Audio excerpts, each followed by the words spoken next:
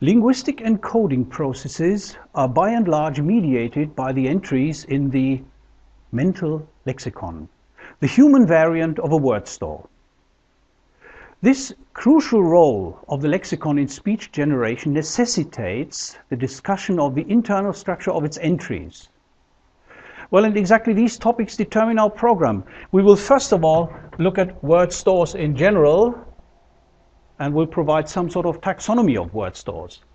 Then we will look at the structure of lexical entries, and since a number of psycholinguists suggest that lexical entries can be separated into several parts, we have to discuss the problem of partitioning lexical entries. So let's start with a general taxonomy of word stores. Well, language is a communication system employing arbitrary symbols. These symbols, which are normally words, have to be stored somewhere. And the following different types of stores, of word stores in general, exist. Now, on the one hand, we have dictionaries. Dictionaries are word stores that are primarily consulted to retrieve information about the words of a language. Today, dictionaries can be found in two variants. On the one hand, we have book dictionaries over here. On the other hand, we have machine-readable dictionaries, which can either be delivered on CD-ROMs or they're contained on the web. Now, the most common types of book dictionary are encyclopedic, monolingual dictionaries, bilingual dictionaries, or dictionaries for special purposes, such as dictionaries of synonyms, for example. Machine-readable dictionaries are similar, however, they are delivered on specific storage devices, as I said, such as CD-ROMs or the World Wide Web. A lexicon, by contrast, is the word store, which is the central component of a natural language processing system.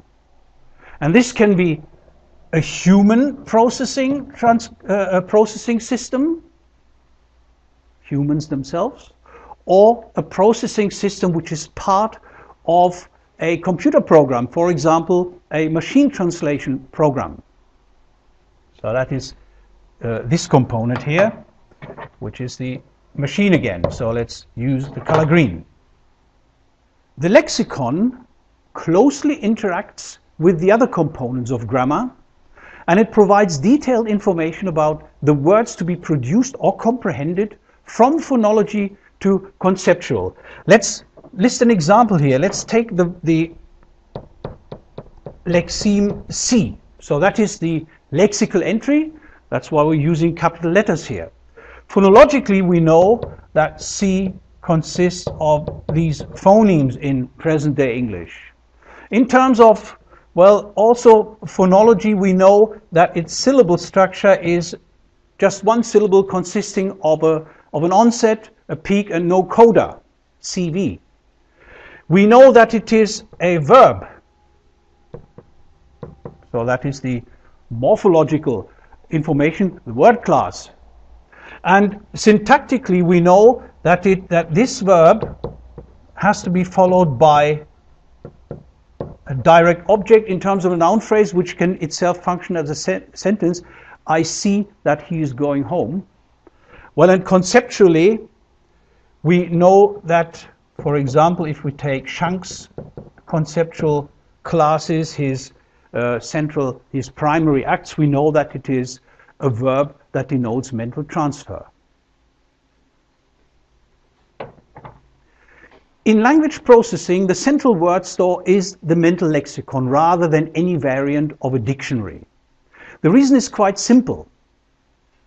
Whereas dictionaries are static and do not allow changes to their contents, the mental lexicon permits its structure to be changed. That is, the addition, the extraction, the rearrangement or modification of entries, processes that are constantly at work. We know that some machine-readable dictionaries allow that these days, especially in machine translation programs, in vocabulary training programs, and so on. Let's now look at the lexical entries themselves.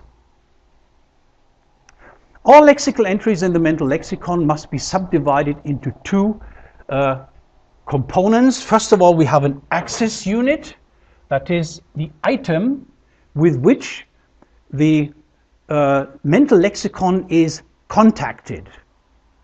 So the access unit then contacts the entries within the mental lexicon, and the lexical specification, that's the second part, is the information that is associated with each lexical entry. So the information like phonology, morphology, syntax, and conceptual information about each item of a language. Let's look at lexical access units first. Now here is the mental lexicon. An important issue in lexical processing concerns the nature of representation with which the mental lexicon is activated. For example, in the process of linguistic encoding, language production, the lexicon is normally accessed by this sort of representation. So this is language production.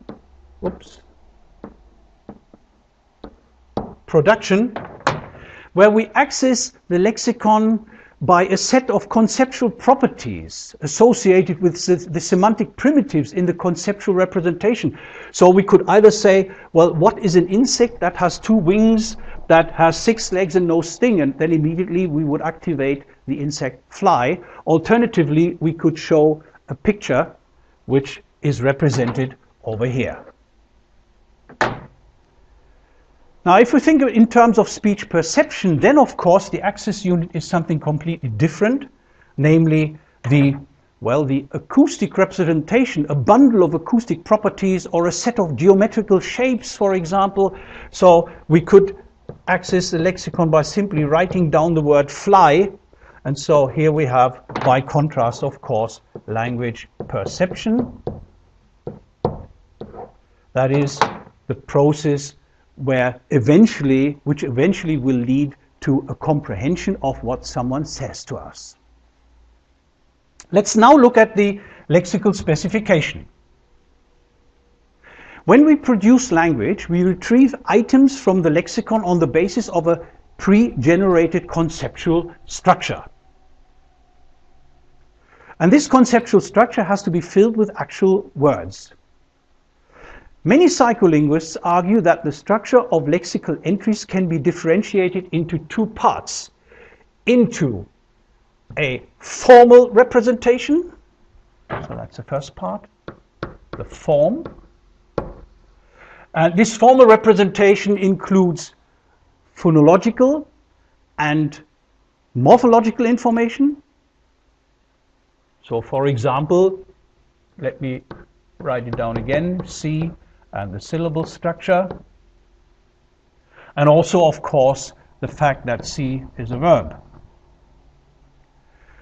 And then we have a second level, the level of context-related aspects, that is the lemma. So this is this part here, the lemma. Whoops.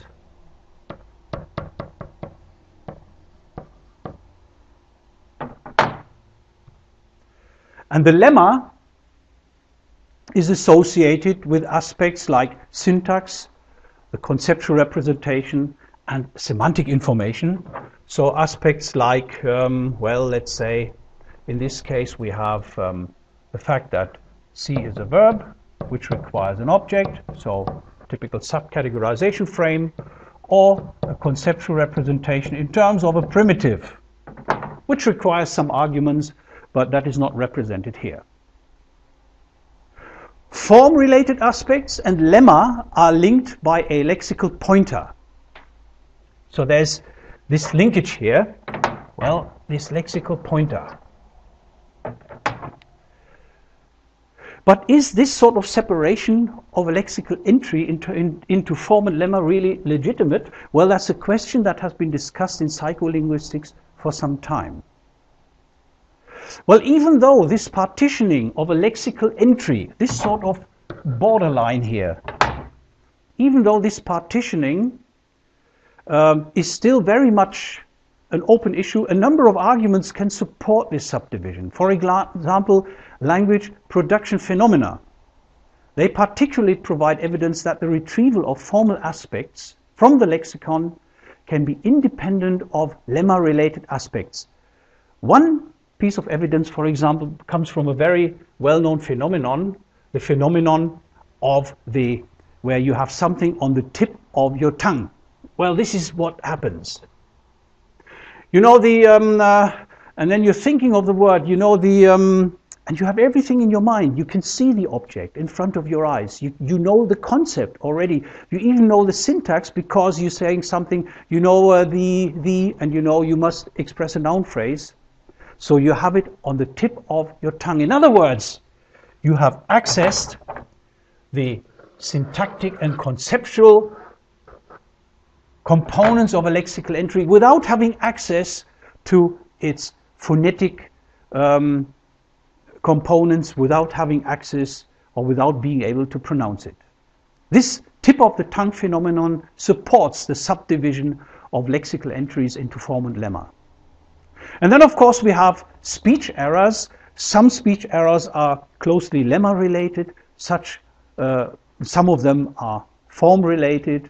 Just count the number of speech errors are produced within the last 15 minutes and then you know how legitimate the analysis of speech errors is to support this subdivision. Well, this way of partitioning the lexical specification of an entry is not undisputed.